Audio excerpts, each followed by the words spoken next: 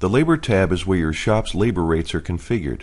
The most important thing to remember here is that the value entered on the first line is used as the default. This means that as new customers are entered for the first time, they will inherit this rate for any work performed on vehicles under their name without any further effort on your part. That's not to say you can't make changes. We'll show you how along the way. We're just trying to automate customer entry, so line 1 should reflect your typical retail labor rate.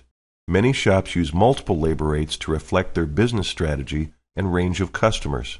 For example, a shop may assign a lower labor rate to fleet accounts or perhaps customers who are members of certain groups or organizations, while charging a higher labor rate for electrical work, diagnostics, or heavy-duty vehicles.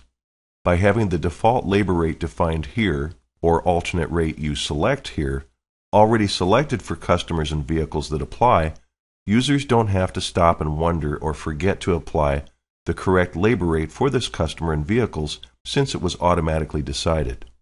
You can change which labor rate is assigned to a customer anytime by clicking on the Type button in the customer screen. All future orders will use the newly assigned labor rate. The customer's labor rate will be inherited by all of their vehicles.